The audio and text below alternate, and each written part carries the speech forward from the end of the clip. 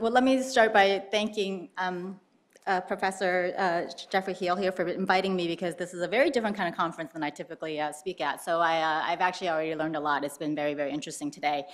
So let me start with a quick introduction of what it is that we do at MSCI to give you some background for why I'm particularly focused on the issue of data quality and scalability. And then I wanted to give all of you a brief overview of how different types of climate metrics have been developed to meet the different dimensions of climate exposure that institutional investors are trying to measure and monitor today. And then the second half of my time, I think I'm going to focus on two of the most fundamental inputs that go into generating these climate metrics, which are company emissions data, which has been mentioned a few times already this morning, and company asset locations, and how new techniques, I think, are being applied to improve these data inputs that really need quite a lot of improvement.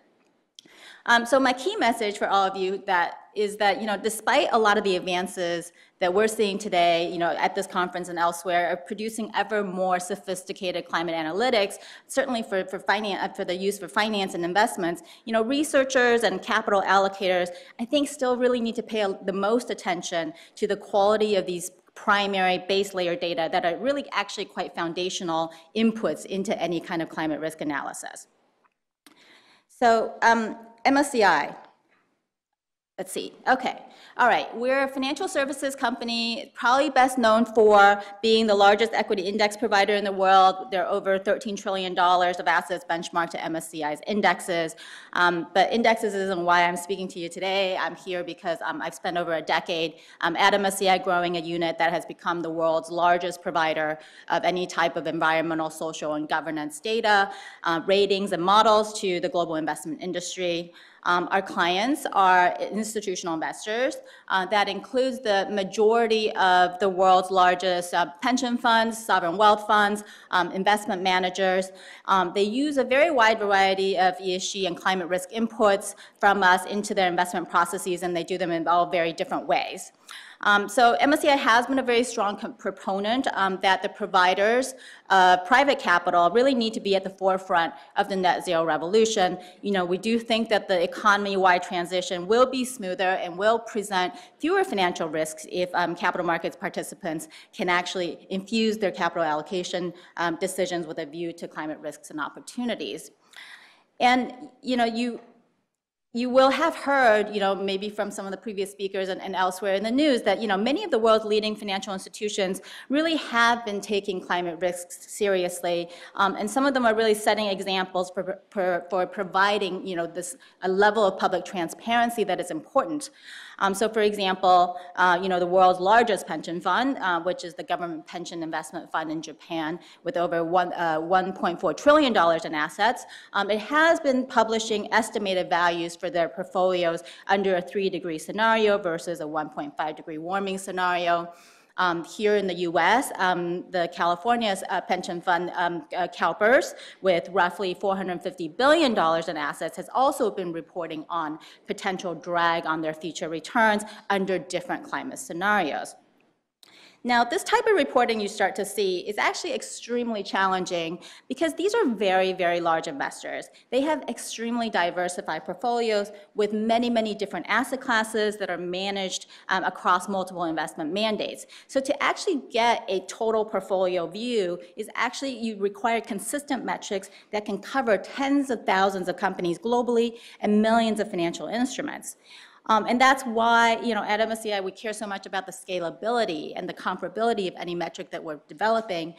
Using local regional models, for example, may not actually scale appropriately to enable us to be able to get an aggregated, total portfolio view. So people often ask me, what climate metrics do investors actually use to measure their portfolio's climate-related or climate risk exposures? And I really don't have a one-word answer because our climate metrics data set that investors use actually have over 900 metrics, and they're really measuring different dimensions of climate risk. But in terms of how we taxonomize this or categorize this, let me just give you a brief overview of how it is that investors think about it and how we organize it. So at the highest level, Institutional investors are typically wanting to understand two different dimensions to climate-related characteristics in their portfolios. So on the left-hand side, what you see, the questions are really about the companies that you're financing as an investor and what their contribution is to global emissions. And therefore, what's your responsibility, if you will, as a financier of the entities generating those emissions. You're typically only owning or you're a lender to a very small part of these companies. And then on the right-hand side, the questions are how energy transition and physical risk can impact the value of their portfolios. So whether it's about investments that are impacting world emissions on the left-hand side, or how climate change will impact portfolio value on the right-hand side, we can also further differentiate between the metrics that we have that take a today's snapshot view of the world. So what are the emissions footprints, for example, or the emissions intensity of portfolios today, which, of course, is a backward-looking view because they're emissions that have already been put out into the air, versus a projected future view. And really, the bulk of the analytical firepower, I think, in our world, and certainly in terms of climate risk modeling at MSCI, is really focused on developing these forward-looking metrics. So one forward-looking metric that the team works on, just as an example, is an implied temperature rise metric. And it's a metric that's expressed in degrees Celsius. And it compares a company's projected total emissions over the next 50 years against its company-specific fair share carbon budget for staying well under 2 degrees. And so the extent to which a company overshoots or undershoots its allocated budget is then converted to an implied global temperature rise, meaning how much warmer would the world be if the entire economy were to overshoot or undershoot the budget to the same extent as this one company. So that's just one example. And then on the right-hand side, we have very different dedicated teams that are working on components of our climate value at risk model. It provides measures of potential valuation changes for the assets in a portfolio under different climate scenarios. And it's very important to institutional investors to have these scenarios be aligned with standardized scenarios that are now coming out, for example, from the NGFS, which is the Network for Greening the Financial System, and with the IPCC. For reporting purposes, I think having reference scenarios that are standardized are extremely important innovation, really, in this market. The physical risk model, for example, does actually measure and then aggregate companies' exposure to 10 extreme and gradual climate-related weather events. So, these models are becoming more and more specialized, for investor use. Now, even though we all like to talk about the most sophisticated forward-looking models that everyone's working on, I actually want to bring everyone kind of back to the basics. And I want to talk about company emissions because that is such a primary input into the hundreds of climate metrics that are used by investors today and in the financial world. And some of the questions you ask whenever you're looking at any kind of company emissions data, and I think there were some shown this morning, is that data disclosed? Is that data estimated? And whether it's disclosed or estimated, what is the quality of that data? So what you can see is that, more and more companies are reporting on their emissions, as you can see here on the chart for the various years. The percentage of companies on MSCI's broadest benchmark of 9,000 publicly listed companies globally, it is going up, especially, for scope 1 and 2. And I would probably discount the scope 3 bar because that's any kind of any component or category under scope 3 is counted there. So they're not very comparable. Now, despite this increase, today we still really only have a little over a third of all companies, publicly listed companies, reporting on their scope 1 and scope 2 emissions. And that does mean that the bulk of the emissions that people are using, emissions data that investors are using today, still have to be estimated. So then an important question is then how good are these estimates, right? So you're going to have different data providers that are all going to have different estimation methodologies. And I think what's really important is that there are standards like PCAF, the Partnership for Carbon Accounting Financials, that provides a very good standard for at least how you evaluate the different quality levels of the emissions number. So under the PCAF standard, the highest quality is considered to be reported emissions, company self-reported emissions. And the lowest is when you can only provide an estimate based on a company's industry. And then there are quality levels in between. So for example, if you have production-based inputs, like you know the fuel mix of a power company, then that is, I think it's a quality level 2, and so on and so forth. So it's very important to kind of know what the quality level of the data is. But let's talk about reported emissions, because even though company self-disclosed data is considered to be of the highest quality under the PCAF standard, reported data actually still have to go through quite a lot of validation. There is today no mandatory standardized disclosure of emissions for companies. We'll see whether or not regulations might change that. But for a data provider like ourselves at MSCI, we have to find disclosure in all sorts of places, right? It could be companies might put it out on a website. They might put it out in a press release. They might put it out in a CSR report. They might report it to a third party such as the CDP. And as the largest consumer of corporate sustainability reporting in the world, I can tell you firsthand that when companies report to CDP versus where they report to someone else, they often don't match. Okay, so there isn't a single source of truth, and it requires a lot of validation and cleaning. And that's why when we think about data science or talk about data science at MSCI, a lot of the investment is actually simply in trying to identify and extract relevant disclosures from disparate sources in very different formats across 14,000 companies that we're covering. And then also, more importantly, we're constantly refining our techniques to better detect anomalies and errors. And we have the benefit of machines being able to learn from the deepest and longest ESG data history out there, as well as having human analysts who are constantly in this feedback loop to be able to flag errors and have this constant kind of learning. And so the nice thing is that, of course, there's huge improvements in the data quality for that reason. But the key message to all of you is still that you should question the quality of emissions data. Any emissions data that you're using, you really should be asking kind of where did that come from and was it well validated.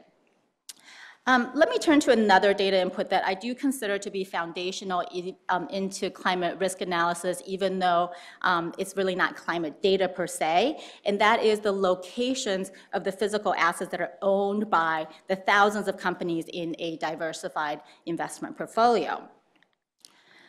So as modeling around physical climate risks improve, there is a lot of excitement about all the improvements that you've seen today, resolutions and maps and damage functions, being more accurate and so forth. But I think none of those modeling improvements would matter very much for a large diversified portfolio if you don't have high quality bottoms-up data on the locations of the physical facilities, and then very importantly the structural characteristics of those facilities, because what you really need to have is to be able to tie it to a company's revenues and their production capacity that is tied to each facility. And that's why, at MSCI, we've also had to invest a lot in building an asset location database. This is a spatial database of corporate locations, includes everything from offices to manufacturing sites to power plants, and we currently cover all publicly listed companies across all sectors, but continue to expand.